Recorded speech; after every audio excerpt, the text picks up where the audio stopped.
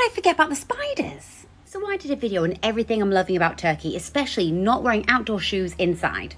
They keep their outdoor shoes outside and wear slippers inside. And I was like, great, I'm going to do this in Australia. Until I got like 1,000 comments being like, Geordie, do you not know Australia? Spiders will be in those shoes. Spiders, cane toads, snakes.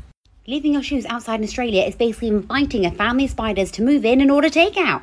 I still like the idea of not wearing my outdoor shoes inside. So I need to be able to take my shoes off and somehow hide them so the spiders can't get to them. Spider-proof shoe hole palace.